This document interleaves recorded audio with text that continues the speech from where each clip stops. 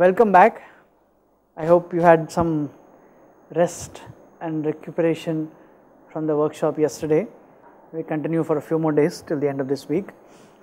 So I am going to continue from my previous discussion on institutions, governance and common property resources for about half the class.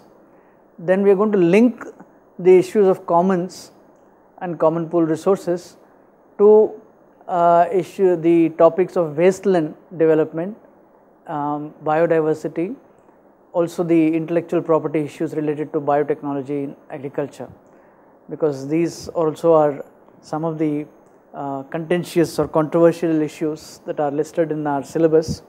We do not have enough time to go into them in great detail, but they have implications for what kind of rules, regulations, laws we make about environment, and they also have implications for collectives, that is groups of people to make decisions and govern resources efficiently. And then towards the end of the class I am going to spend a little bit of time on what we discussed in my third lecture, that is on issues relating to environmental legislation, where we had a bit of a discussion with the 40 directors and vice chancellors who had come here last week on Saturday, partly borrowing from some of the responses that you gave me, but also including other comments. I am going to give you a few tips on how best to teach environmental legislation and laws in India. Finally, I will end with giving you an assignment based on the topics that I have been dealing with. So, in the previous class we were discussing issues of commons and common pool resources. There was a perspective in the 1960s and 70s about tragedy of the commons, and I was stating that there is a difference between common pool resources and free rider problem. So, if a resource is allowed to be used by everybody but nobody is responsible for maintaining the resource or for enforcing rules and regulations, then the resource degrades very quickly. That is when the tragedy of the common happens.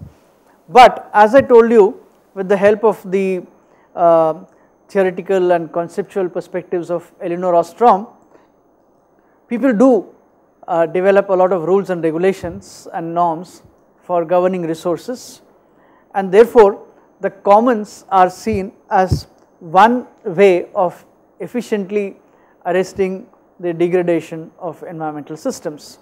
How important is the commons for the incomes and livelihoods and employment of people? On what scale do people practice common pool resources as a way of governing resources compared to public or private management? I will explain through a short documentary in a little while from now, because all of us are aware of government or public management and private management or ownership of resources. It is only a few people working in environmental studies who are aware of the common pool resource style of management, even though it is practiced on a very extensive and large scale around the world, including in countries like India.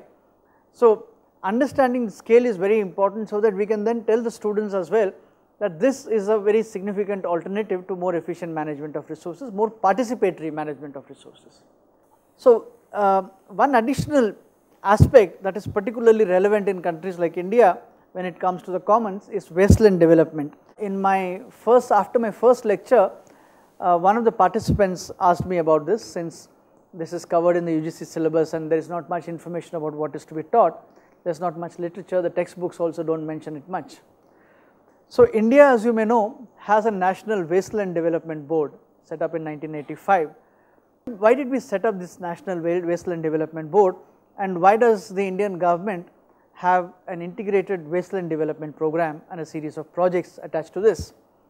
So, we have to go back a little bit in history, because what is classified as wasteland is not really wasteland.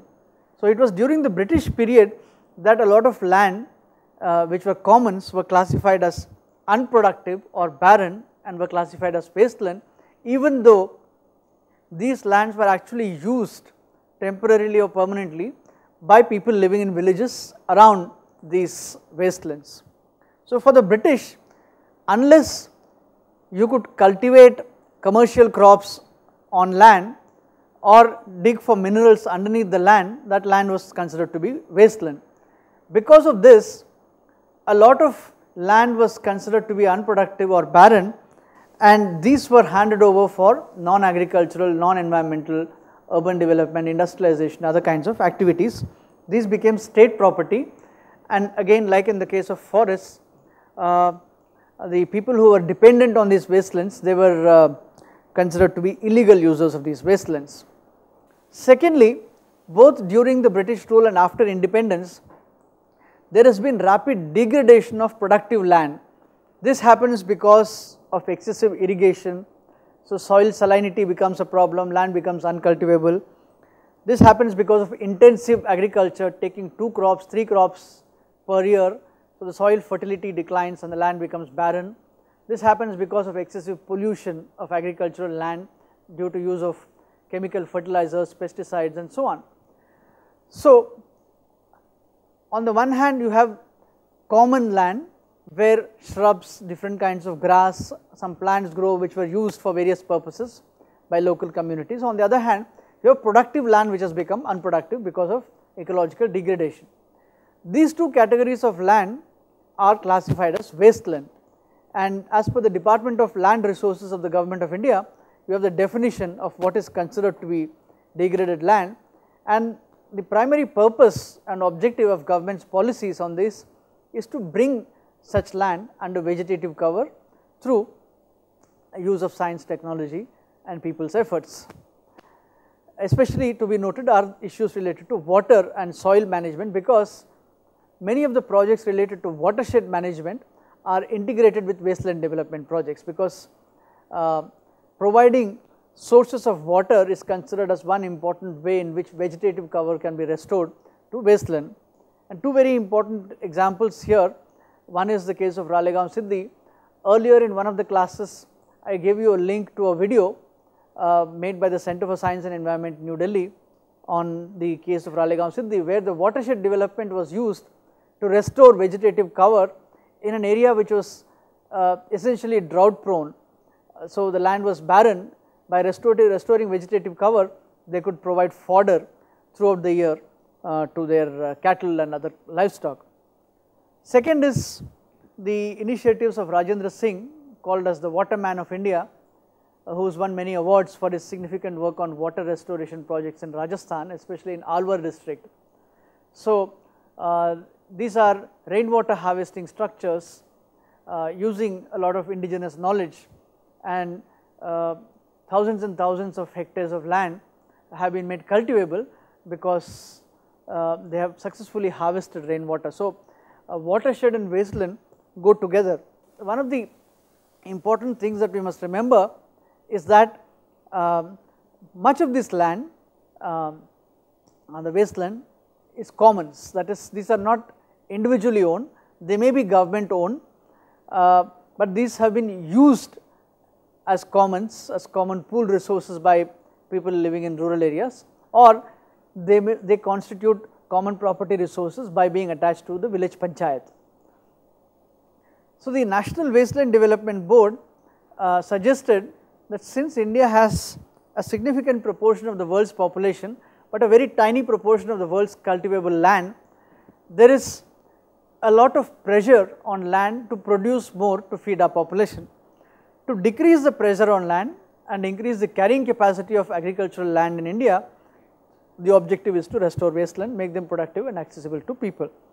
So as part of this, they have launched an integrated wasteland development program through which many projects have been implemented all over India, primarily to put wastelands into sustainable use. So the term sustainable use is very important here. It is not just to bring wasteland into use for industries, for mining, for various other kinds of projects. So they want to make this wasteland useful in the long term. They want to sustain the use of these resources for a long time, and they want to use the wasteland to increase biomass availability, especially the 5 F's that they have identified: food, fodder for animals, fuel wood for cooking, fruits and fiber. These are the 5 things that they want to grow in these wastelands. Since most of the degraded lands the wastelands are common pool resources. There has been a lot of interest by researchers working on common pool resources that this constitutes a huge chunk of land that can not only be restored ecologically, but that can provide a huge source of income and livelihood to more than 300 million people living below the poverty line in India. So, it has a development use, it has an environmental use as well. Just as an example, I have given you this book by Vandana Shiva. There is also the work by N.S. Jodha, who is one of India's pioneering scholars working on common pool resources and who has written a lot on restoring different kinds of wastelands into commons and how they can provide a source of poverty reduction in India. The pictures below, they are examples from my own field research in Maharashtra. The one on the left, this is from a place called Wagholi near Pune, where a lot of legal and illegal small scale mining has resulted in the land becoming very barren. You can see hardly any vegetation there now, and the water body is slowly dying off. These two pictures are from a project in which IIT Bombay was involved, different departments, and what we did was to take up an area which was completely barren in spite of getting a lot of rainfall because all the water was running off into the Arabian Sea.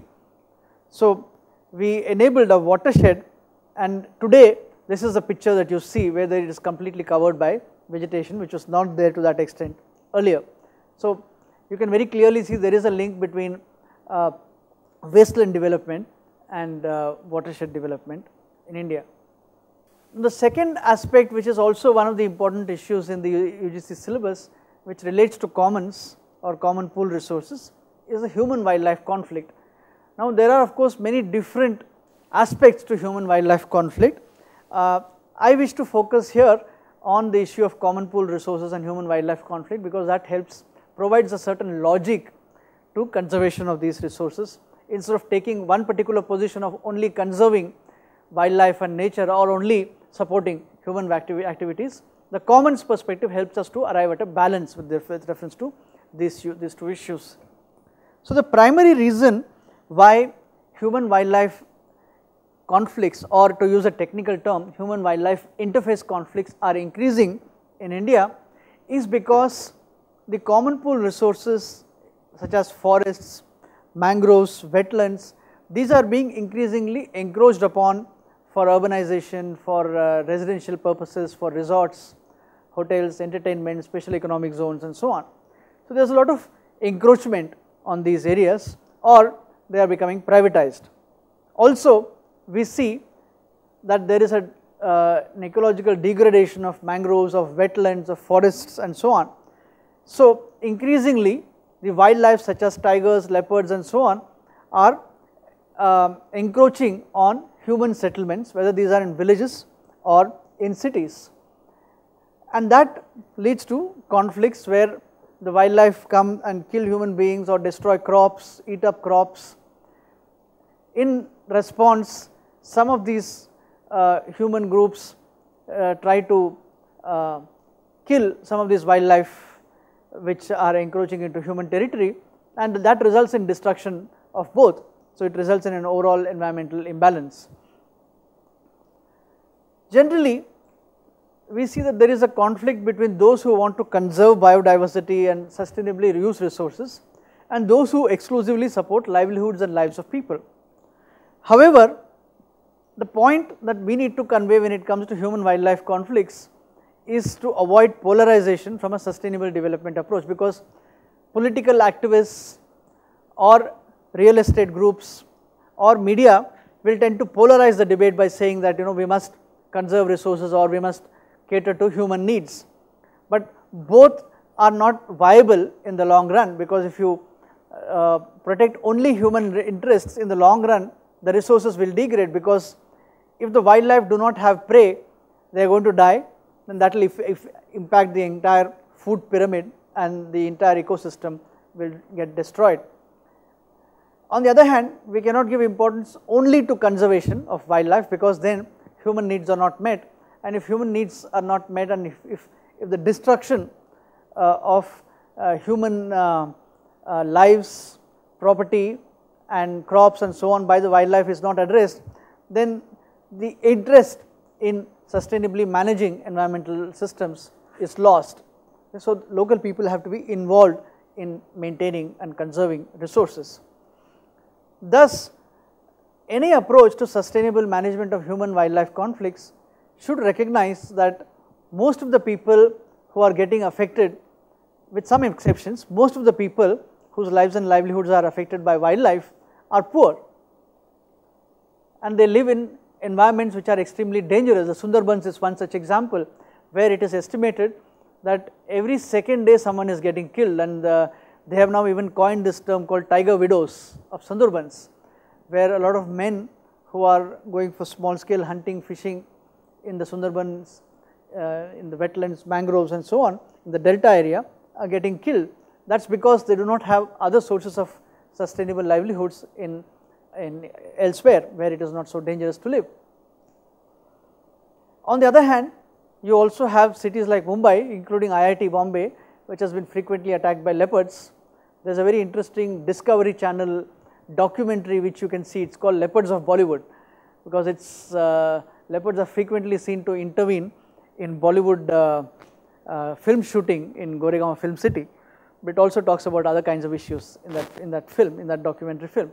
So, what we are trying to say is that because the habitat of the wildlife is increasingly getting encroached upon and getting degraded, these wildlife have no choice but to enter into even cities which have very high densities of population, high movement of people, into cities like Mumbai, for example. So, it is very important that the commons be less encroached upon and we restore the commons and give it back to the people and the wildlife, so that these kinds of problems can be minimized. So, from the previous two examples, in addition to the ones I talked about earlier, what we see is that there are multiple advantages of maintaining and restoring the commons. And from the examples that I gave in the first class about Wangari Maathai's work on tree planting in Kenya and Africa, from these different examples we can see the commons are related to development issues, to governance, address inequality problems, and we also see different kinds of commons, not only natural resource commons, but also information commons, cultural commons, intellectual property rights, biodiversity, all of these are affected. So, before I go further on this issue of commons as a form of governance of resources, I would like to show a documentary film now. This is made by an artist called Amar Kanwar, working with the Foundation for Ecological Security, which is one of India's largest environmental NGOs. This consists of, it is a short 8-9 minute film. It consists of 7 different aspects of the commons, and after there is no, there are no dialogues or voiceover or commentary in this, so there is only background music and the captions are below, they appear below. So, after each short film there is a small gap when the screen goes blank. Do not think the film has ended, it is just for us to reflect on the message that has been sent. So, let us see this and then we will come back to the discussion.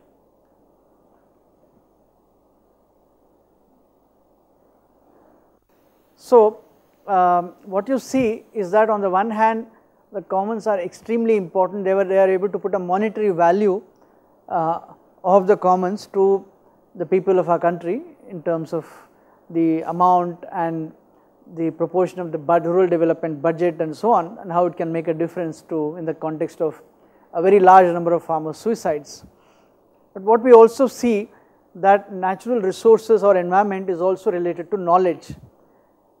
So, knowledge is also held in common. Knowledge related to different kinds of plants which can be used for food, for medicinal purposes and so on. We know that there are attempts to patent these by many companies in the world, especially American companies, patent basmati, patent the use of turmeric, patent neem, which have been traditionally used for food and for medicinal purposes without us having to pay royalty to any company in the world.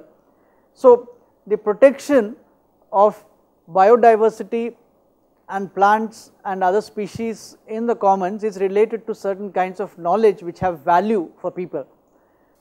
and that knowledge is also knowledge commons, just as we have resource commons.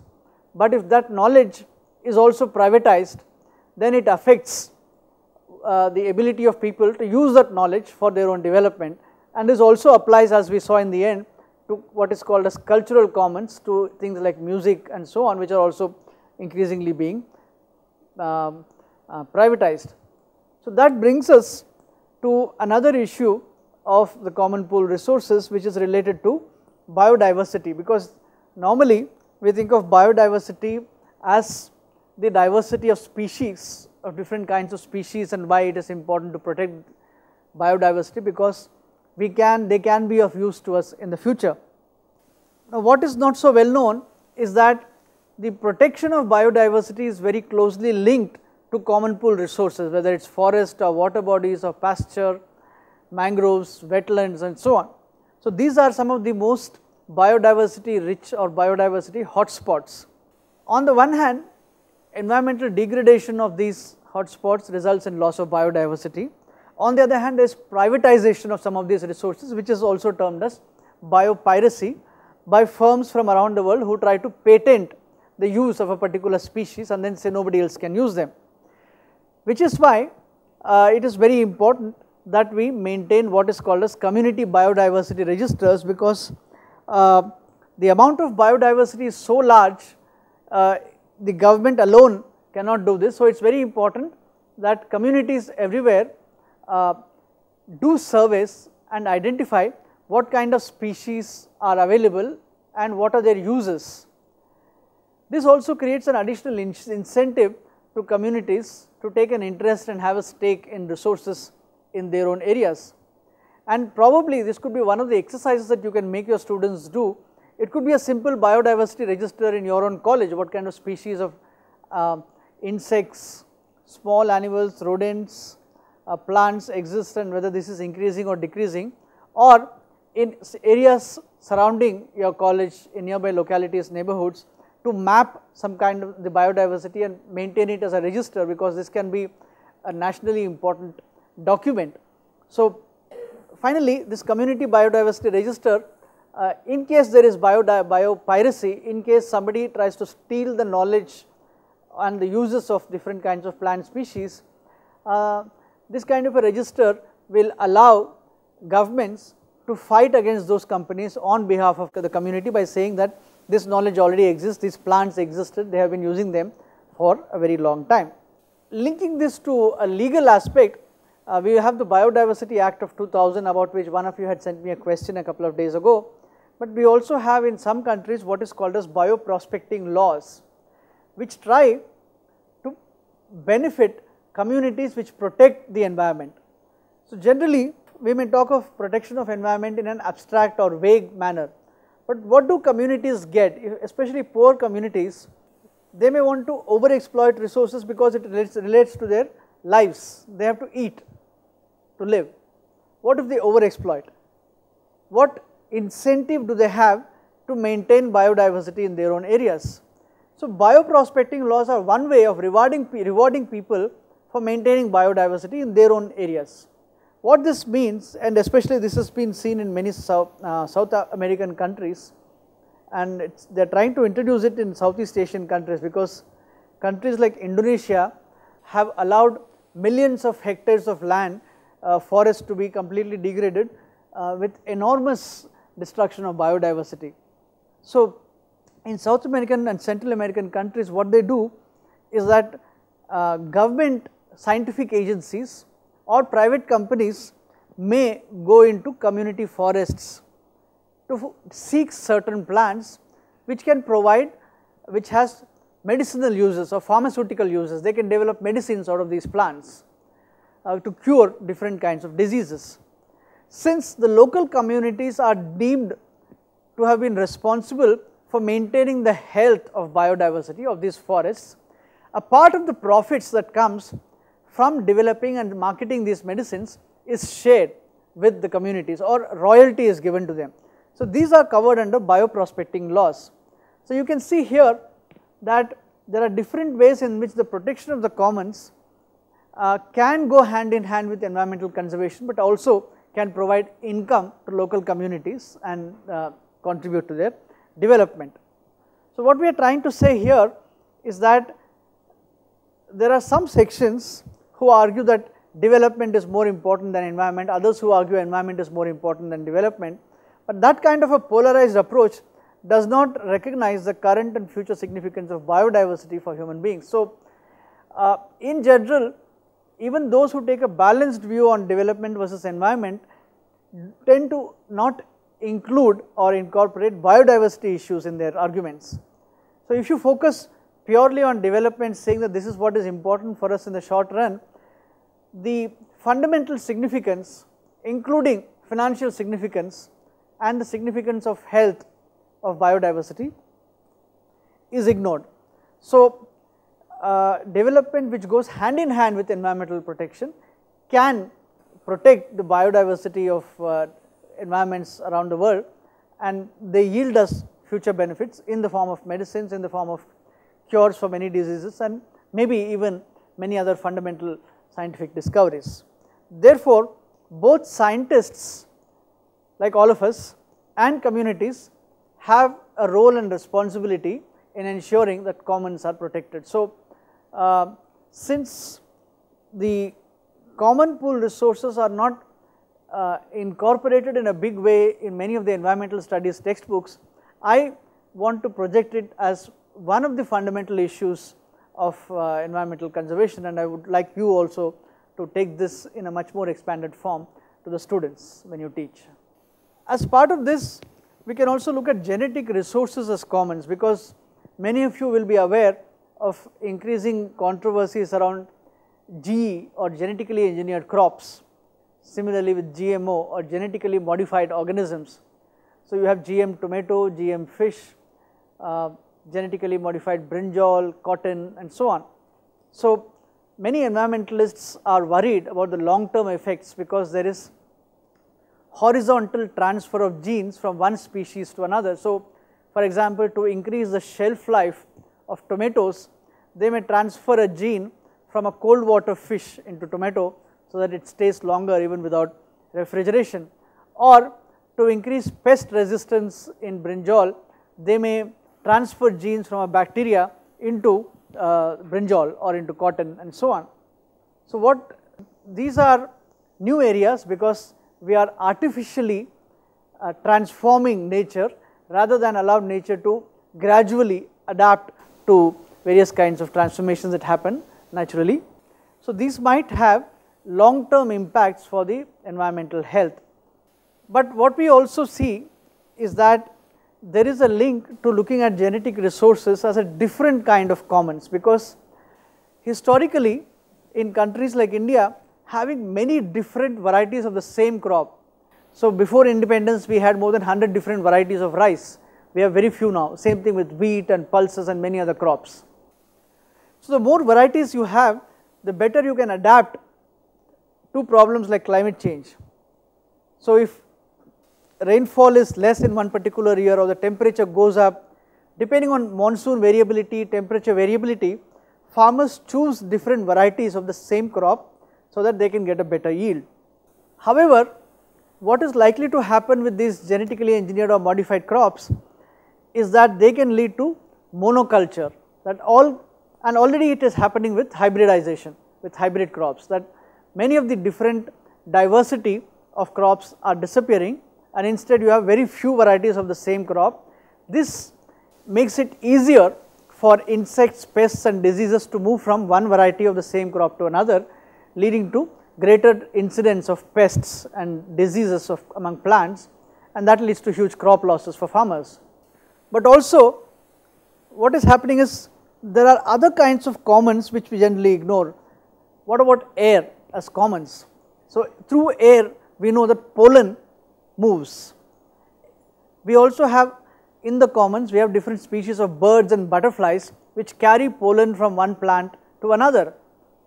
So if we introduce genetically engineered, genetically modified plants, does it disturb this process of cross pollination? Does it lead to different kinds of pollination which may affect other kinds of plants? What implication does it have for farmers' freedom to grow different kinds of crops. So historically, farmers could save seed from the harvest of one season, use that for next year.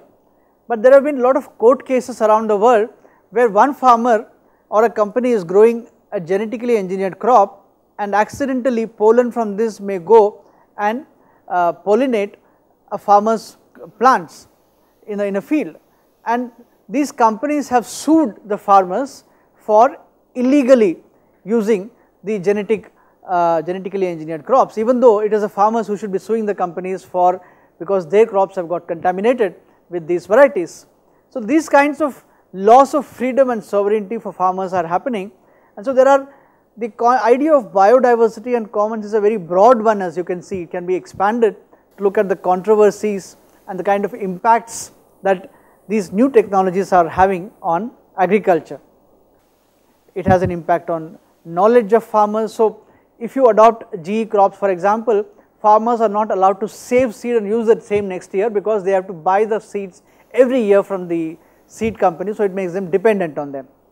So these kinds of larger implications on the environment of these technological changes are something we need to recognize, but they also have links between common lands, or what is happening in common with reference to species like butterflies and birds, or the movement of pollen, how pollen are carried through wind, through air, and private land, what happens on farmers' properties.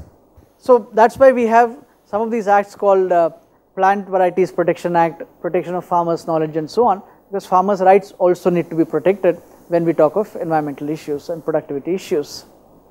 So Vandana Shiva has written this book called Monocultures of the Mind. So in this course, in my module, one of the things I have been saying is that sustainable development can happen if we have more choice.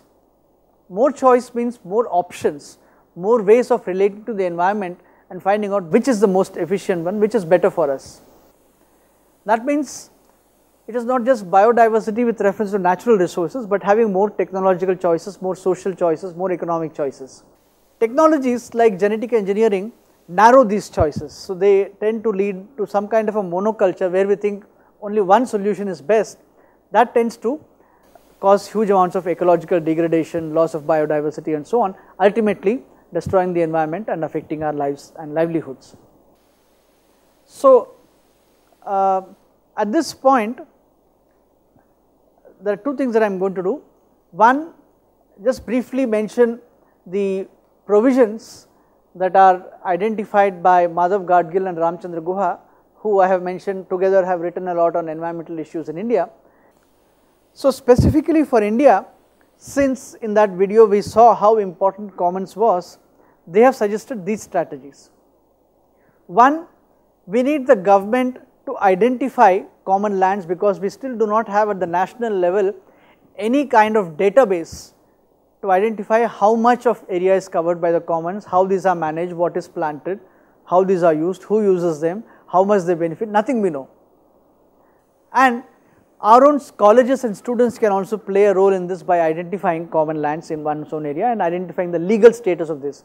Whom does it belong to? Does it belong to the panchayat, to the government, to the revenue, to the forest department? Is it used in common but owned by a private agency? That kind of a survey can be done by us.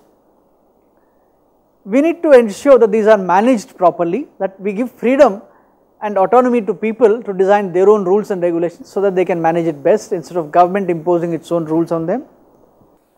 As I mentioned the other day with reference to examples from Haryana and Rajasthan, groups outside of village society also need to be considered, like pastoral groups, groups with cattle who do not belong to a village but who are nomadic, move from one place to another. Their needs are to be considered, otherwise they will end up illegally exploiting or over exploiting resources. Outside of village society may also include crafts people. So we had a student here a couple of years ago who did research on the Saharanpur woodcraft industry. One of the things she found was that there are two things which led to a decline in this industry. One, the commons from which they were getting wood, a special kinds of wood for their woodcraft, for making furniture and so on, those forests were getting degraded. Secondly, they were not being allowed to access these forests because that was only given to certain kind of tribal people or people who were classified as dependent on forest, or people with cattle, not for artisans. So their needs also need to be met. So what is happening is, these people were illegally importing wood from other parts of India, and they were also using other qualities of other trees which are much more important for preserving the biodiversity, especially mango trees, for example. Number 5, scientists, engineers, technologists need to give a lot of inputs to find out what kind of resources exist, how these can be more efficiently used. So in IIT Bombay, for example, we have a big project funded by the United Nations Development Program, where we identify different kinds of bamboo growing around the country, and then provide training to bamboo people working with bamboo crafts, and prepare new kinds of tools so that they can use bamboo for their as a source of livelihood. But we also make sure that we cultivate different kinds of bamboo, not have monoculture, make sure that these are adaptable to the local environmental conditions, make sure they are not completely overexploited, and so on. So provision of technical inputs also becomes very important.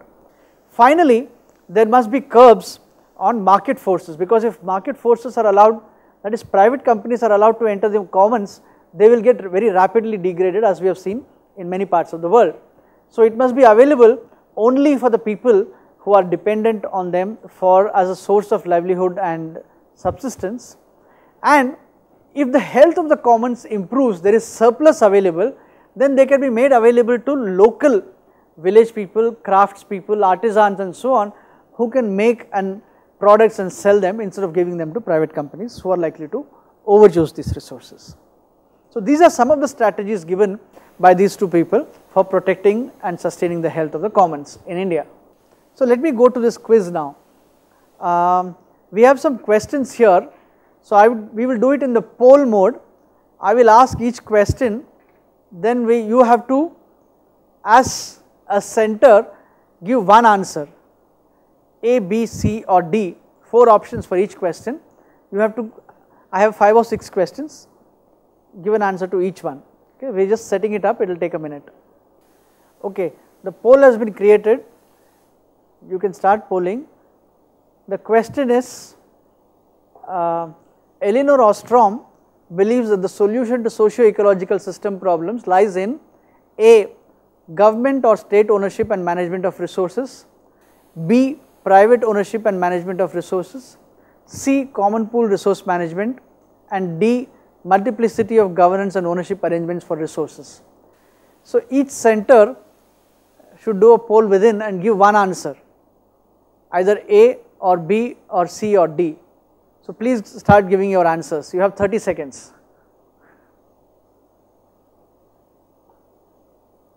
The correct answer is D, because she says it is a multiplicity of governance and ownership arrangements. Common pool resource is also correct, but it is more accurate to say D, because she does say common pool resource management is a better option than private or government. But if you remember what I said, and if you remember the interview with her on the video, the multiplicity of governance and ownership, depending on which one is more relevant contextually, okay, that would be the correct answer.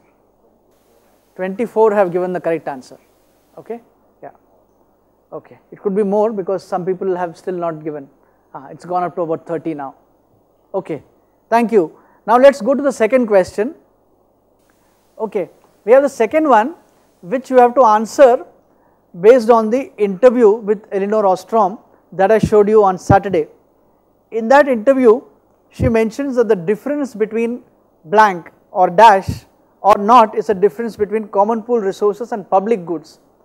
If you recall, one of you had also asked me the difference between the two, and I had explained in detail. So difference between what or not is a difference between common pool resources and public goods. Start polling.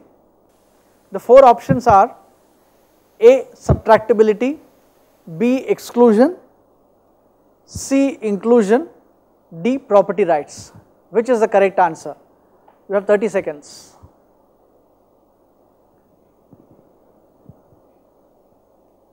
Okay, let us view the results. Property rights. Okay, 67 have given property rights, How many have given A? About 19. The correct answer is 19, subtractability. If you remember, in the case of public goods it is not subtractable, but in the case of common property rights it is subtractable. That is, if one individual takes out a ton of fish, that is the example she gives, that much less is available to others in the commons. Okay, so the correct answer is A, which is the second most popular answer, 30. Okay, yeah. Okay, so we have the cartoon documentary on the commons which explain the difference between the free rider problem and the common pool resources. So in that it says that the idea behind the commons, it tells us what is the idea behind the commons, how it is different from the free rider. So just hold on for a few seconds and we will just start polling.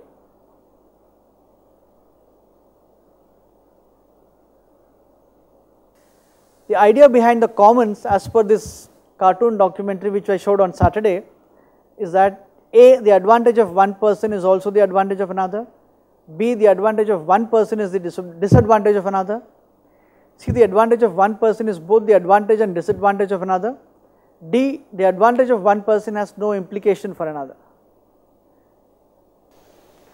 Okay, the answer seems to be neck and neck between A and C. Advantage of one is also the advantage of another. Okay, most of you have clicked A or C. A few people have clicked on C more than A. The correct answer is A. The advantage of one is also the advantage of another. Okay, that of one person is also the advantage of another, not C, which is the advantage and disadvantage of another. A, in free rider problem it can be C, but in common pool resources it is A, which has been given by roughly the second largest number of participants. Okay. Now we have the last question coming up for this quiz before we move ahead. Okay. So about 57, so we have a better record on the answer C, where a larger number of people have given the correct answer. About 60 people have given the correct answer for the earlier question. The next question is based on the video documentary that we just saw, The Commons by Amar Kanwar and FES. So answer the following question based on the documentary The Commons. Common property resources contribute about dash annually to the incomes of poor Indian households. A, $5 billion, B, 5.5 billion, C, 4 billion, D, 4.5 billion. So let's see. How many of you remember correctly what you just saw about 15 minutes ago?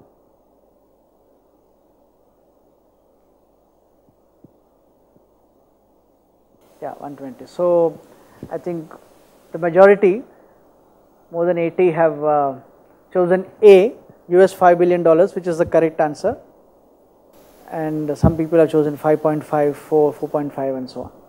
Okay. Okay, so thank you very much for participating in this quiz. So you can also do similar things with your students. Let's get back to the presentation. Last 10 minutes will wind up. So I want to end by spending a few minutes, as I mentioned earlier, on teaching strategies for environmental legislation, and then I talk to you a little bit about the assignment that you have to submit, because this will be my last class. Couple of things you had also mentioned in our interaction on Saturday. So rather than teach environmental laws directly, provision by provision, section by section, which can get very boring, explain why these laws came into existence in the first place. Why do we need to have laws? Because people are bent upon destroying the environment. They don't have concern for the environment. It's overexploited, overused. People don't follow rules, norms and so on. So what are the issues that a law is trying to address, whether it's wildlife or biodiversity or environment protection, air pollution, water pollution, groundwater and so on. So what are the issues and problems with reference to a resource, and how does the law attempt to address these? In what way, successfully, unsuccessfully, all of those you can discuss. So that makes it much more interesting. The second is also to focus on violations. That is, even though we have a lot of laws, many of these are violated or not enforced. So trying to focus on why this happens enables people to understand the laws better, the loopholes in the law, the problems with the governance of the law, the implementation of the law, so that people understand the limitations of legal approaches, but also how to strengthen laws. Number 3, you can also focus on the role of technologies. For example, how can information technology help facilitate the better implementation of laws? Suppose we digitize all kinds of resources, we digitize information on air pollution, water pollution, we allow communities to collect information and put them up on a central database. We can create all kinds of software programs for analyzing pollution, environmental degradation, loss of habitat, loss of species. So how can different kinds of technologies help us to monitor the implementation of the laws, and then we have better implementation. So you can discuss various kinds of strategies with reference to this in the classroom. Number 4 is something that some of you also have mentioned to me in my emails, develop a personal stake. That is, ask your students to discuss environmental law implementation violation in your own areas, and how does the violation or non-implementation of laws affect people in your village, in your city, in your town. Okay, it could be water pollution, air pollution, loss of biodiversity. So that develops a personal stake. People then become much more interested in the finer principles of law, and they begin to read these things. Make the issues and consequences clear. On some issues like air pollution or water pollution or loss of species, wildlife habitat, destruction of forests, things are somewhat clearer. But the impact of loss of biodiversity sometimes is not very clear. So students sometimes find it very difficult to understand what is the implication of loss of biodiversity, because this has an implication sometime in the future, may not have immediate impact, it may not have a visible impact which you can actually see. So in such cases, to explain something like the Biodiversity Act of 2000, you have to make the issues and consequences of loss of biodiversity very clear to them, then they begin to appreciate the law. Finally, again one or two have mentioned these cases to me. So court cases such as the MC Mehta case on pollution, the Samata judgment which I mentioned, the Bhopal gas disaster, Forest Rights Act. In Mumbai there has been a very successful battle against a dumping ground located illegally on a coastal regulation zone in Kanjurmarg. The shifting of industries, small scale industries outside of Delhi, the implementation of CNG gas for public transport, all of these happened through court cases. So court cases are much more interesting than just reading about acts and laws. So explaining the law, how this came into existence and how these were implemented in different kinds of court cases may make these issues much more interesting for students. So these are different ways in which you can make the teaching of laws much more interesting. And you are of course free to come up with more suggestions. These are what I could think of. You probably will be able to come up with more and better suggestions. Another pedagogic recommendation that I would give is to use concept maps. So concept maps are also referred to as mind maps. These make us understand the big picture, whether it is air pollution, water pollution, common pool resources, biodiversity, wildlife. What is the larger context of sustainable development? Because our objective in this course is to sensitize students about the larger goal of sustainable development. How does each of these small themes link to the big picture of sustainable development? So concept map is a tool that is used to understand these. So to understand what exactly a common concept map is, you can go to all these websites. They provide guidelines, they help you to understand step by step how to prepare a concept map. So this is what I am going to give you as an assignment to be submitted by 12th June. You can prepare this assignment in electronic format and submit it on Moodle, or you can do it on paper with a pen and pencil and scan and upload. These are some of the examples of concept maps. So you can see there is no one model of concept map, there are many different ways. So it is completely left to your imagination. what you wish to do. Okay. So the question that is being given to you for the assignment is, what is the significance and protecting and expanding the use of CPR for sustainable development? Develop a concept map. So this question that is given here, what is the significance of protecting and expanding the use of common pool resources for sustainable development? So linking the concept of CPR to the big picture of sustainable development, you need to prepare a concept map for that in any way in which you want. So I will not impose any restriction on you, there is no standard model. You can do it like this, linking sustainability to various kinds of environmental effects. Another example is here, this is a circle of sustainability linking culture, different aspects of culture, ecology, economics and politics. Or it can be in this way also, where you have poverty, equity, sustainability, climate change here, how these are linked through different factors related to environment, economy and society. So some more examples are given in these sites, the first three, where you can go and find out about different kinds of concept maps. One of them also has a concept map on air pollution. The final one, this one Bubblus, that is a tool. So you can go to this website and create your own concept map. So it is a tool available where you can take any theme, including the theme I have given you about CPR and sustainable development. You can develop an electronic concept map here, or if you want to do it on paper with a pencil, that is fine also. Okay, this is the website, concept map tool. So some students have made a concept map on sustainability and uploaded it here, but you can also use this general tool to develop it. So I would like you as an assignment to develop this concept map and submit it to me by 12th June 2015. That is the assignment given to you. Okay, I will create an assignment on Moodle and you have to submit it there. Any questions on this? We just have a couple of minutes, but if anyone has any questions on this, I can take them. Marathwada, Aurangabad. Okay, do you have any question? The dams and nuclear power project, do they come under commons or not, or and why? Okay. Okay, let's just take one more. Okay, GRET Kukatpalli. Good morning, sir. Good morning.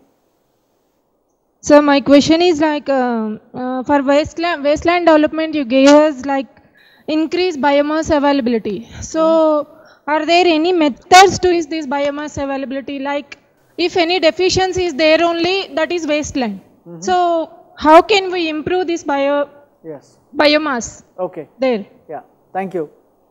Very quickly to respond, dams and nuclear projects are themselves, at least in India, government projects, but they do encroach upon common lands. So they do take over a lot of common lands, which is why there is a lot of protest against dams and nuclear projects. So they take away the commons, whether it is fishing commons or grazing commons or cultural commons, temples, other kinds of commons. So they do have a relationship with the use of the commons and the degradation of the commons, but they are not commons in themselves. Okay. The second question about wasteland, it is true that there are certain environmental problems with the wasteland, which is why they remain as waste. That is only partially true, because in many cases wastelands are not completely used. They may be used in particular seasons, they may be used in particular months as a fallback option by people living around them. So some of them may be purposely maintained as wastelands because they do not want to over exploit them. But if we have to increase biomass, then obviously some kind of inputs have to be given. One example I gave you was water. Providing greater access to water for the wastelands, increase vegetative cover and biomass. Also one could do, that is why I mentioned the need for technical inputs. One could do tests to assess the soil quality. Other kinds of technical studies are required to understand what can be done to improve the wastelands, to increase biomass, to cultivate various kinds of crops or to grow trees, plants and so on. So, there is no standard answer to this. Depending on where the wasteland is located, we may have wastelands in the Himalayas, there are glacial wastelands, there are wastelands which are affected by salinity, salt content. Depending on each of these, we have to identify the specific cause through a scientific study and then try and increase the biomass in these. Okay. So, I will not keep you from your tea any longer.